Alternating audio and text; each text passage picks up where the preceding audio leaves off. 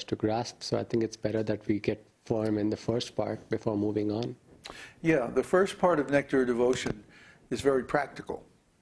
It deals in the ways and means, the methods, and the different stages of devotional service.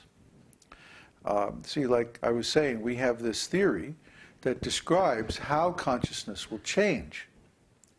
And our experience in applying these methods is that it changes in exactly the way that is predicted by this theory. So that's pretty impressive. I don't know anywhere else you can go and find a theory that describes, number one, how to change consciousness, and number two, how consciousness will change precisely upon being influenced in these ways. It's like going into a laboratory and there's a list of procedures. And if you do this and you put this chemical and you heat it to this temperature and then you mix it up like this, you'll get a certain result. It's like that. Like when you go in the chemistry lab and you mix something. And if you don't follow the instructions, who knows what's going to happen? Kaboom! That's why they have everybody wear safety glasses.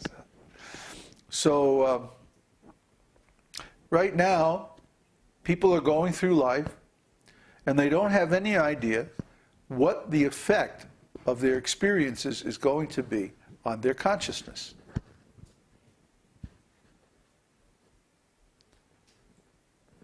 Try to understand. If you get in a car, and let's say the controls are wired up backwards, so when you turn the wheel this way, the car goes that way.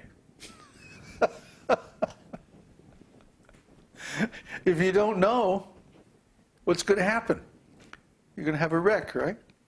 Drive the car into a pole or building or something, or hit somebody.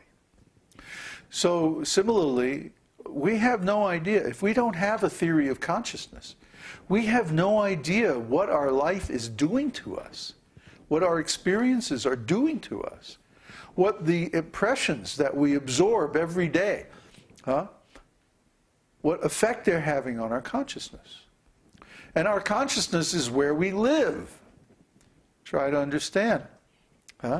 If I'm enjoying, it's because I'm in enjoying consciousness. If I'm happy, it's because I'm in my consciousness has the quality of happiness. If I'm depressed or sad, it's because my consciousness has those qualities. And if I'm suffering, it's because my consciousness, I am conscious of suffering. See? So how do we get into those states?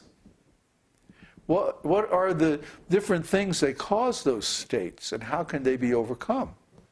Well, we know all that. We can give you all that information. We can give you that theory. And then as you go through life, you can understand why your consciousness is changing in certain ways. See? We call this theory the law of karma. The law of karma is very complicated, but it basically has three aspects: goodness, passion, and ignorance.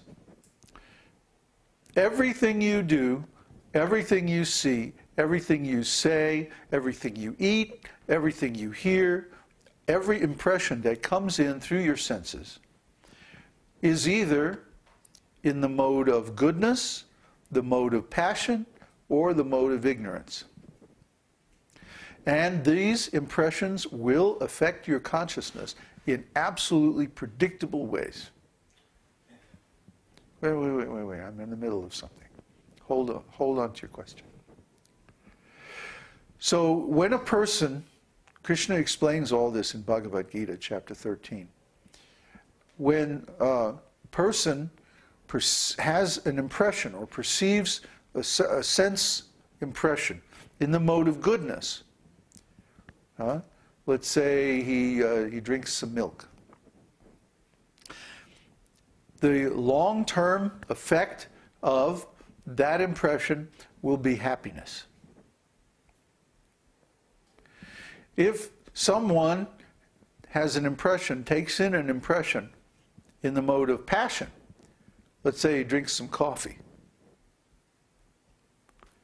the long-term result of that impression will be suffering.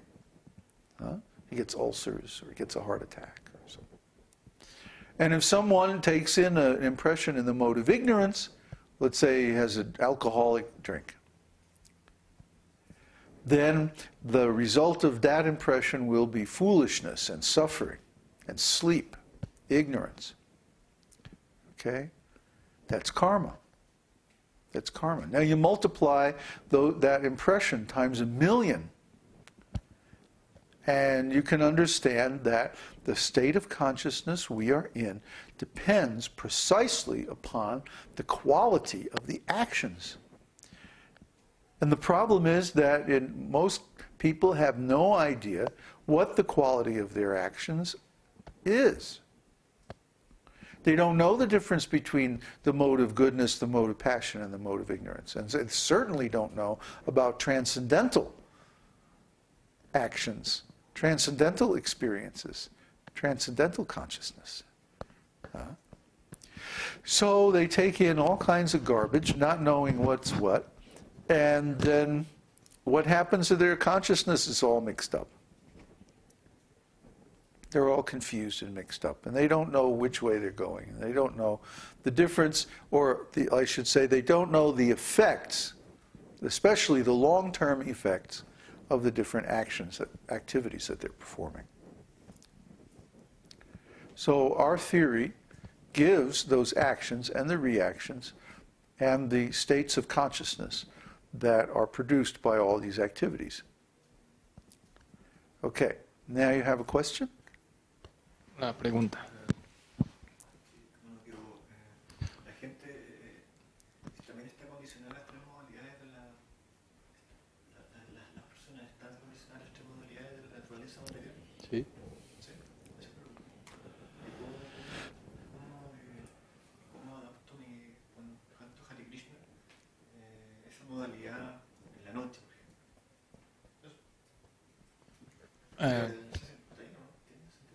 Que si en la noche está bien cantar o... Sí, sí. ¿Y cómo afecta? O sea, las modalidades son tres: la voluntad, la pasión y la ignorancia.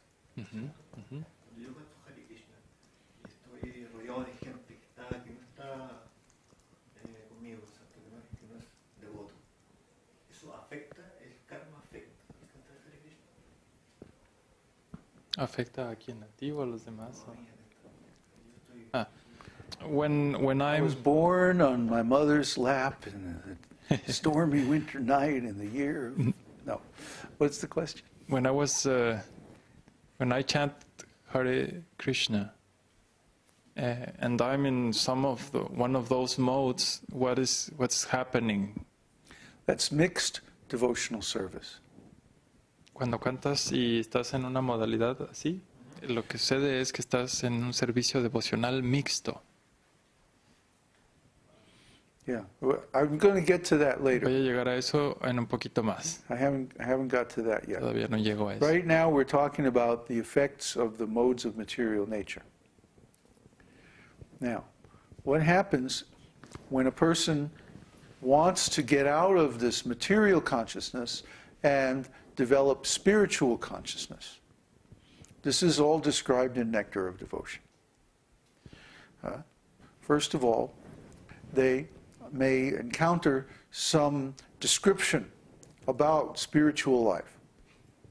And this sounds really, really wonderful.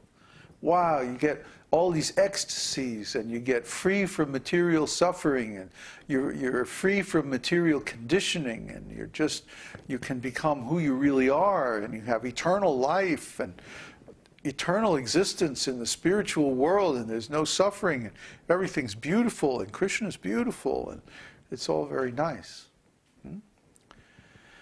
So you hear these descriptions, and your mind becomes attracted. These are very attractive ideas. Everybody likes these ideas. I mean, is there anybody who likes death? You know, maybe some of these metal rascals or something like that. But you know, that they're in ignorance. That's why they have those stupid ideas. So anyone who is sane, anyone who is normal in their outlook on life, in their intelligence, they don't want death. They don't want old age. They don't want disease. They don't want suffering. They don't want loneliness. They don't want frustration. They don't want to suffer at all. I mean, really, I mean, if you had your choice, you know, between suffering and not suffering at all, which one would you pick? Not suffering, of course. Only a madman would choose to suffer.